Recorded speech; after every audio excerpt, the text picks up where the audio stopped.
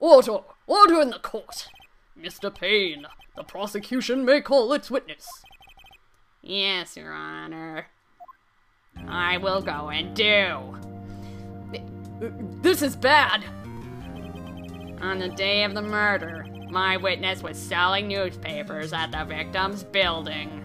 Well, I'm sure he is the most trustworthy of gents you would ever meet. Please bring Mr. Frank Sahwit to the stand. Brilliant. Good pun, good pun. Continue.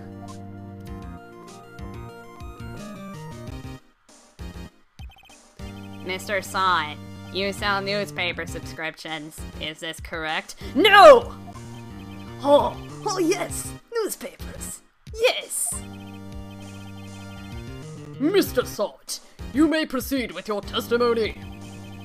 Please tell the court what you saw on the day of the murder. Yes, please do tell us, O trustworthy gent who we have never seen before. Witness's account. I was going door to door, selling newspapers, when I saw a man fleeing from an apartment. I thought he must be in a hurry, because he left the door half open behind him. Thinking it strange, I looked inside the apartment. Then I saw her, lying there, a woman, not moving, dead. Wow, thank you for all of those ellipses, Mr. Sahwit. That makes your testimony so much more plausible. I quailed in fright and found myself unable to go inside. Ooh. I thought I might call the police immediately. However, the phone in her apartment wasn't working. If you didn't go inside, then I doubt that her phone was right next to the door, Mr. Sahwit. Bad man. I went to a nearby park and found a public phone. I remember the time exactly. It was 1 p.m. Ooh. Did you catch that lie? 'Cause I did. The man who ran was, without a doubt, the defendant sitting right over there. Oh, Mr. Sahwit, I don't believe you. Larry! Why didn't you tell the truth? Phoenix, really? You didn't catch that huge lie in there? Really? I can't defend you against a testimony like that! Incidentally, why wasn't the phone in the victim's apartment working? Your Honor, at the time of the murder, there was a blackout in the building. How convenient! Aren't phones supposed to work during a blackout? Yes, Your Honor. However, some cordless phones do not function normally. The phone that Mr. Sahwit used was one of those. Your Honor, I have a record of the blackout for your perusal. Ooh, perusal! I do love perusals. They come from Peru. There are llamas there. Blackout record added to the court record. No, Mr. Wright. Yes, Your Honor? You may begin your cross-examination. Cross-examination, Your Honor? All right, Wright. This is it. The real deal. What exactly am I supposed to do? Why, you expose the lies in the testimony the witness just gave. Lies? What? He was lying? Your client is innocent, right? Then the witness must have lied in his testimony. No, Mia, he would never lie. It's not like there was a giant, huge freaking lie right in the middle of his testimony. Or is your client really guilty? How do I prove he's not? You hold the key. It's in the evidence. Compare the witness's testimony to the evidence at hand. There's bound to be a contradiction in there. First, find the contradictions between the court record and the witness's testimony. Then, once you've found the contradicting evidence, present it and rub it in the witness's face. Yes, rub it right in there. Get right up to the stand and smash it into his face. Rub it in real good. That will teach him. Okay. Touch the court record button and point out contradictions in the testimony. Indeed, we shall go and do. Witness account. I was going door to door, selling subscriptions, a man fleeing apartment, blah blah blah. Okay, let's get to the contradiction. And I believe I've caught you in a lie, good sir. Let us see. Okay, let's present some evidence and stuff. Okay, Mr. Sword, prepare to be taught. Present. Present. Yay, there we go. You found the body at 1 p.m.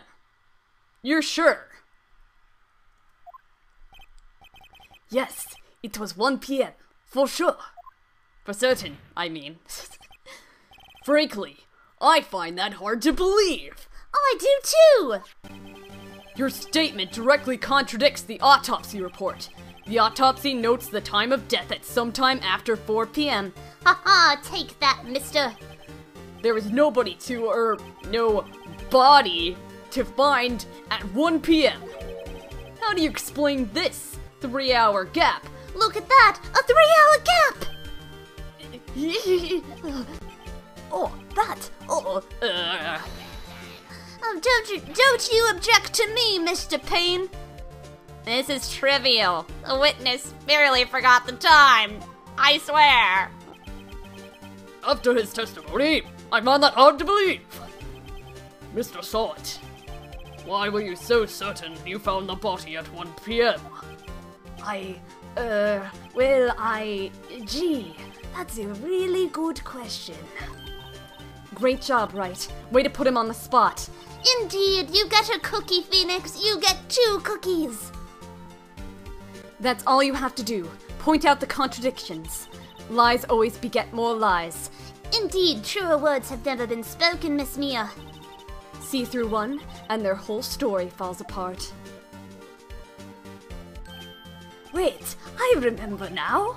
Would you care to give your testimony again? Of course he remembers now, liar. The time of the discovery.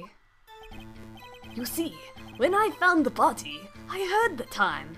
Ooh, and how did you hear it? There was a voice saying the time. It was probably coming from the television.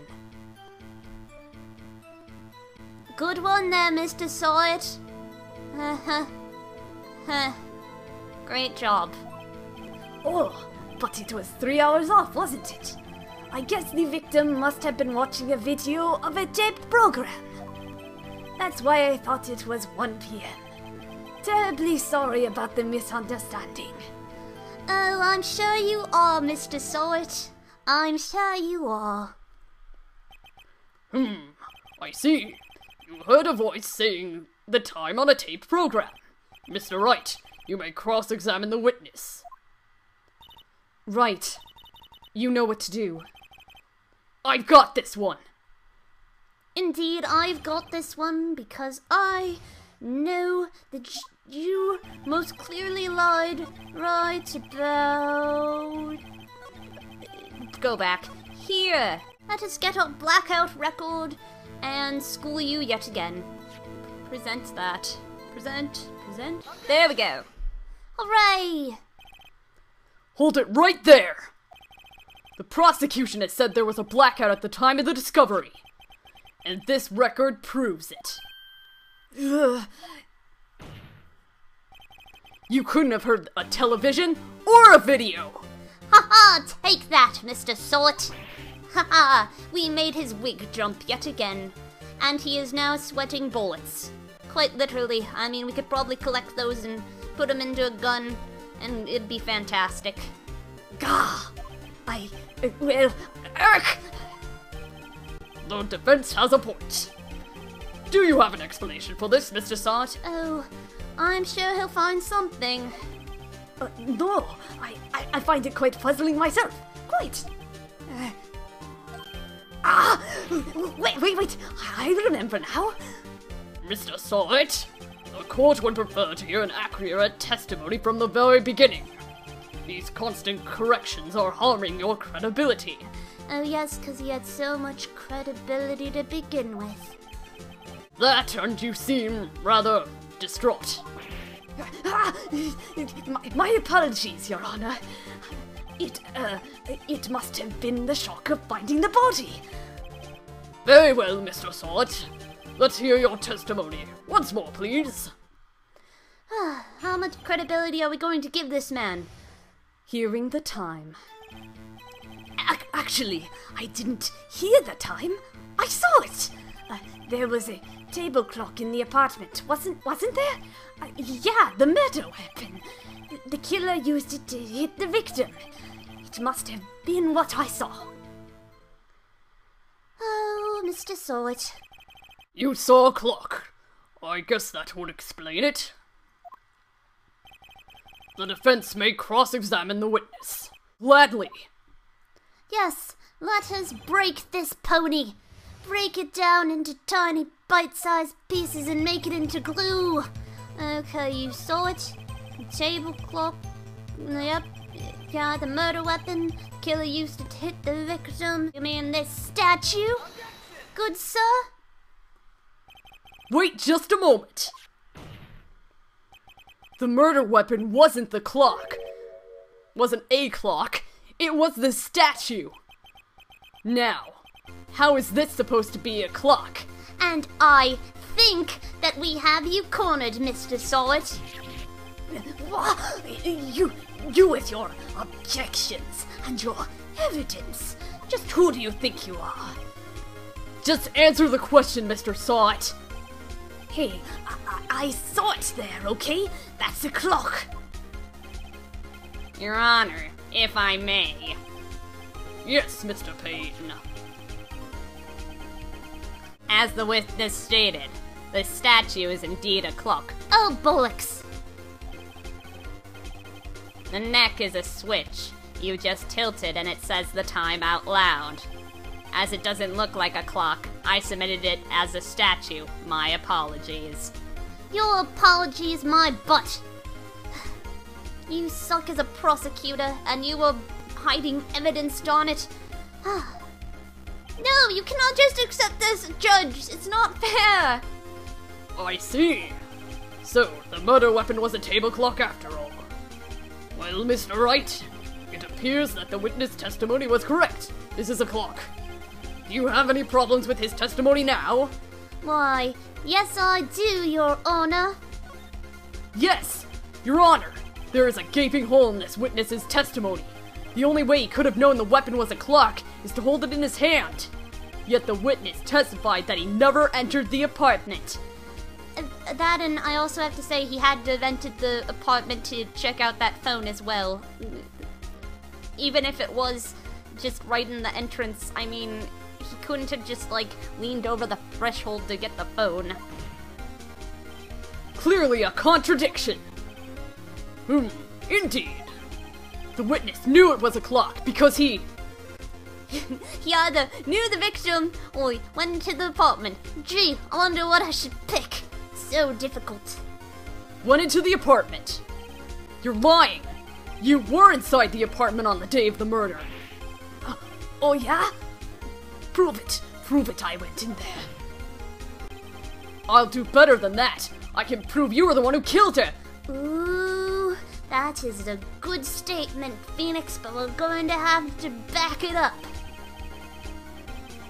You struck her with the clock, and the shock of the blow triggered the clock's voice. That's the sound you heard. Rabble, rabble, rabble, rabble, rabble. Order in the court. Intriguing. Please continue, Mr. Wright. Yes, Your Honor.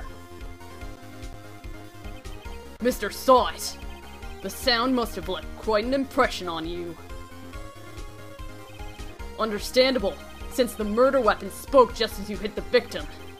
That voice was burned into your mind. By the way, what is that freaking clock made out of? Yeah, that's one dense clock. That's why you were so certain about the time. What's the meaning of this? This is all baseless conjecture. Yes, totally baseless conjecture. Baseless? Just look at the witness's face. Would the witness care to elaborate? Did you strike the victim with the clock? That day, I never, look, the clock, I heard, no, I mean, I saw, Grah! He hit me with his wig! That is fantastic. Shut up! I hate you. It was him, I tell you, I saw him. He killed her, and he should burn, give him death. Oh, wow. This is doing so much to help your case, good sir. Brava. Robble.